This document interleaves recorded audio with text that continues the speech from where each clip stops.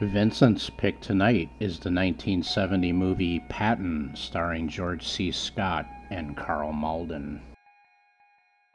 One interesting point to note is that the movie was also co-written by Francis Ford Coppola. The movie won several Academy Awards, including Best Actor for George C. Scott. And if you haven't seen this movie, you should at least sit down and watch it one time. It is a long movie, though. So the real General Patton used to go around and give what they called the blood and guts speeches to the troops to motivate them before they went into combat. This opening sequence at the beginning of the movie, though, General Patton's already a 4-star general, so this is really not quite at the beginning of the story. This is really more like what would be at the end of the story, but they showed it first, and it's a spectacular opening scene. It's certainly the most famous opening sequence of a movie ever, so that in itself is entertaining. This opening speech in this movie is actually played for troops even today, so it's very cool. Check it out. Patton will go down in history as one of the great warlords, to be sure. Point out this scene here where he's wearing all his medals. Looks like I see a Medal of Honor, a Bronze Star, a Silver Star, a Purple Heart, and many service medals from his time in World War I, World War II obviously, and even a little bit before the First World War. Now, George C. Scott certainly looks a lot like the real General Patton. But one thing that's really different, though, is Patton wishes he had George C. Scott's voice. George C. Scott had that craggly smoker's voice, and unfortunately, the real Patton sounded a little more like Ross Perot, unfortunately. I wouldn't even look that up because you'll be disappointed if you hear his actual speaking voice. So this movie's generally written from the perspective of General Patton's friend Omar Bradley, another general from World War II and the last living 5-star general. But it's a very complimentary portrayal of Patton, and some of the bad as well. But yeah, mostly very, very complimentary of the spirit of the man anyway. One interesting little nugget we learned about General Patton in this movie is that he literally believed in reincarnation and believed he was all these famous figures from history, Napoleon, Alexander the Great, and so on.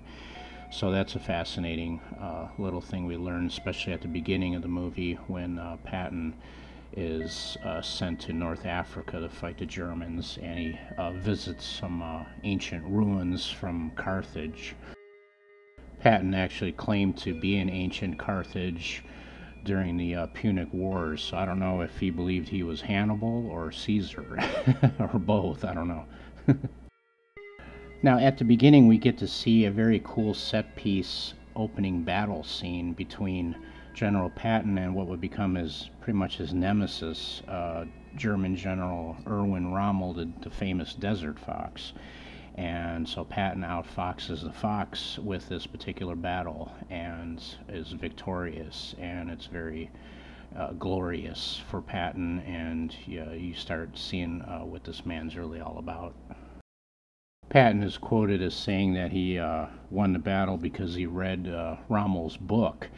So one of these days I got to go find this book. I don't know what book he was referring to, but Rommel must have written some kind of battle strategy book, so I got to go look this thing up. So after Africa, Patton is assigned to invade Sicily along with British General Montgomery. And this is where we get to expose just what kind of a man Patton is and what lengths he'll go to in his pursuit of glory and victory. Patton became obsessed with the idea that he just had to beat General Montgomery to the coast, to the town of Messina, and cut off the German retreat, and he just had to be the first one there, which is fine. I agree with his drive, but the strategy and the tactics he used were quite desperate, with a lot of beach landings to get behind the Germans, and it cost a lot of lives to pursue this idea that he had to be first. So I don't know, it's controversial. During this campaign in Sicily, Patton famously slapped an enlisted man for cowardice, and I think maybe even slapped a few more guys too, and was practically sent home in disgrace and relieved of duty. So it was a close call there. However, with that said, Patton was relieved of command of the 7th Army that was in Sicily, and he was relegated to this sort of nonsensical decoy role where we would send him around at different locations around Europe.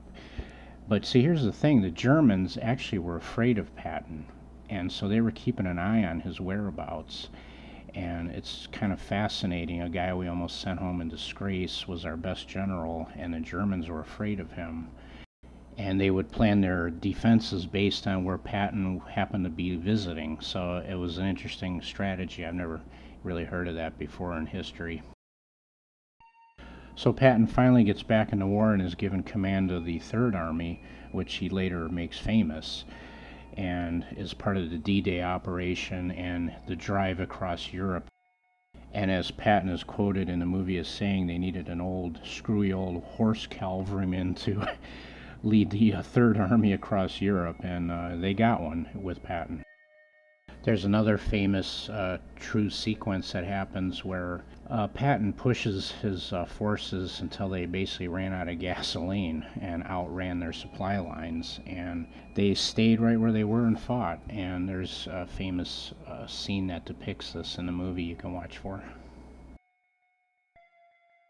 Now, during the whole Battle of the Bulge sequence depicts the true life prayer that Patton made to God for better weather so that the Army Air Corps could come in and support, our troops.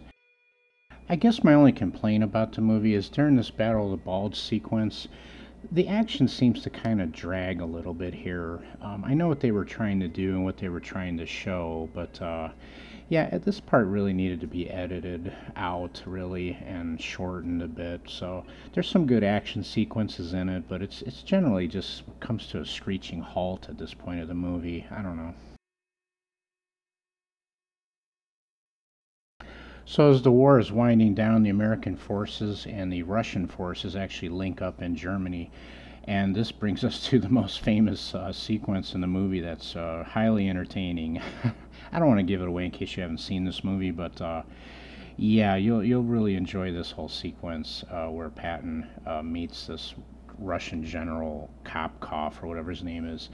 Very amusing and very memorable. So with that said, at this point in history, Patton actually gets relieved of command of the 3rd Army because of comments he made about wanting to go to war with the Russians right then and there and push them back out of Europe. And he said we should do it while we have the army here to do it with. And a lot of people wonder why we didn't do that and what was the story there, how come that didn't happen. So a lot of you may be surprised to know that there actually was a plan to do exactly that. It wasn't that shocking what Patton said. Churchill had drawn up a plan called Operation Unthinkable, and they were actually going to possibly attack the Russians and push them back out of Poland and back into Russia. They didn't do it, and I suspect some of it might have to do with the disposition of the troops that were facing the Allied armies at this point. And if you look on this map, you'll see the green, orange, blue, and white are the Allied armies. And if you look at the Russians here, it looks like we're just terribly outnumbered. But here's the thing, the Russians lied about the disposition of their troops. As it turned out, all these army and corps strength troops you see the Russians have here were actually divisions. And they lied on purpose about the sizes of them just to intimidate the Germans. And the intelligence on this was just really never corrected. So if you actually corrected this map, about 2/3 of the red squares would actually vanish, and the numbers of forces would actually look a little more even-steven. So with that said, it turns out we probably should have listened to Patton. I don't know. He's a very controversial figure in history and will certainly go down as one of the great warlords. And I highly recommend this movie. Thank you.